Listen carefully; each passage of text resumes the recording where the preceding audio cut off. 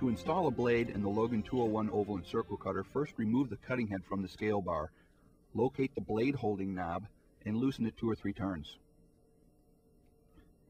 Insert one Logan number 324 blade down into the blade holder from the top, and use your thumb to wiggle the top of the blade so the blade seats properly at the bottom. Then simply retighten the blade knob. Put the cutting head back on the scale bar, and the blade is installed.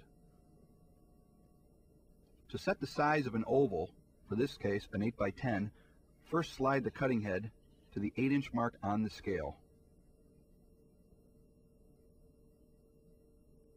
To set the differential setting, loosen the post knob on the top of the chrome post and slide the plate inside the base to 2 inches for a difference of 2 inches on your oval. In this case, the difference between 8 and 10 is 2. Take a pre-marked piece of mat board color side up with a piece of backing board underneath. This can be done easily with a T-square or similar device.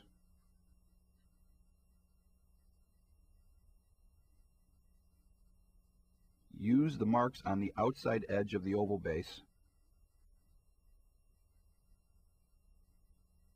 to perfectly align the center of the oval onto the mat board. Use your palms to press down. The sharp pins on the underside of the base sink into the mat board and help hold the base still. To begin the cutting process, press your left hand on the base and with your right hand on the scale arm, rotate the cutting head from a 1 o'clock position down to approximately 5 o'clock position, spin the mat board underneath, and continue. On the first step, the blade doesn't actually cut into the mat board. You're simply lining up the wheel. After one full revolution, click the blade lever 1 step. Make another full revolution, and this allows the blade to score the surface of the mat board. After completing a full circle, click the lever to the second step, which allows the blade to cut halfway through the mat board.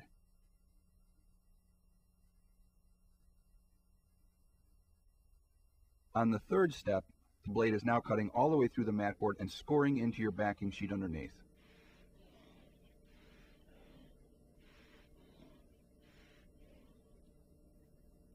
At this point, you can remove the oval cutter, set it aside, the window should drop out, and you have a perfectly beveled 8 by 10 oval mat. To cut a circle, loosen the knob on the top of the post and slide the post to the dead center of the base of the oval cutter. Again, use a backing sheet and a pre-marked piece of mat board.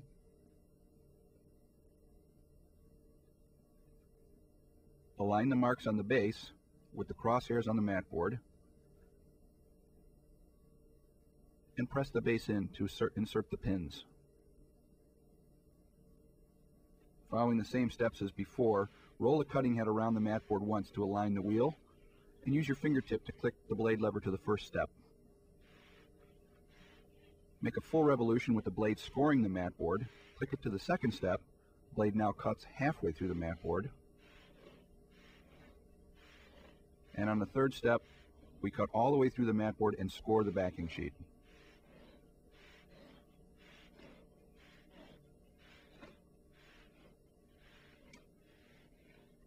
Set the oval cutter aside, window will drop out, and you have a perfectly bevel cut circle.